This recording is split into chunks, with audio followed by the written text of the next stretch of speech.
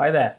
Today we're going to look at the 3 Series Mixed Domain Oscilloscope and how easy it is to decode an I2C Serial Data Bus.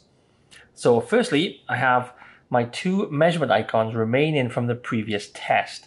Now there's a really cool, neat feature to get rid of those really quickly. So if I long press on any one of the badges, I have an option called Delete All Measurements. And there you have it. It's all gone. So now on to the I2C. Channel 1 is my clock and channel 2 is my data. That's a really simple process on how to set up a serial decode. I press the bus button, select bus 1. So immediately it sets up a standard in parallel. So if I just double tap bus 1 and then change the bus type, these are the different bus types that we have on the 3 Series Mixed Domain Oscilloscope. So we have CAN-FD, LIN, RS-232, SPI, I2C, etc. So I'm going to select I2C for the purpose of this measurement.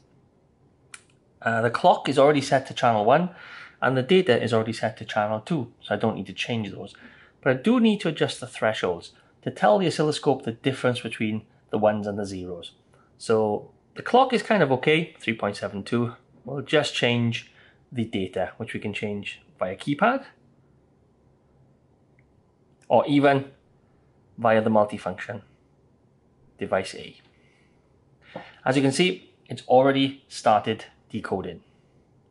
And we can see there the different data. If we want to look a little bit more in depth at the actual decode, we can bring up a results table. And we'll just open up the capture. And now you can see I2C decoded with a couple of taps of the screen.